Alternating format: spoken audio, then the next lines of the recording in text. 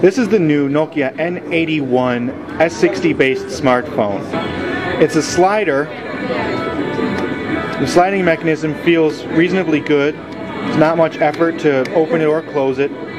The keyboard, you can see here though, is very flat and smooth, and there's almost nothing differentiating the keys, and it's very difficult for your thumb to tell which key it is on as it slides over the buttons. It also has many more buttons on the navigation and control cluster here at the bottom of the phone. There are actually 11 tiny little buttons packed into this small cluster. You have your 2 soft keys as well as 2 application keys, and hidden here next to the D-ring you can see some media playback control buttons: rewind, fast forward, play, pause, and stop, as well as green send key and red end keys. This key here will automatically jump you into the media menu.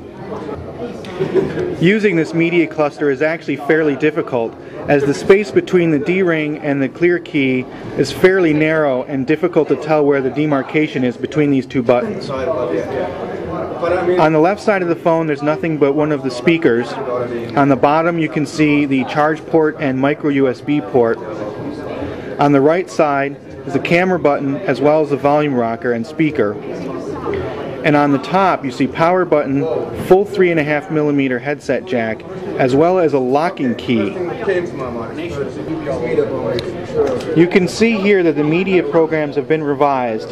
Here you can access the internet, Nokia Maps application, the Nokia Music Store, as well as the N-Gage gaming platform, and your other regular media such as pictures and contacts and more. Overall, the N81 is a step up in improvement over other N-series multimedia computers such as the N80.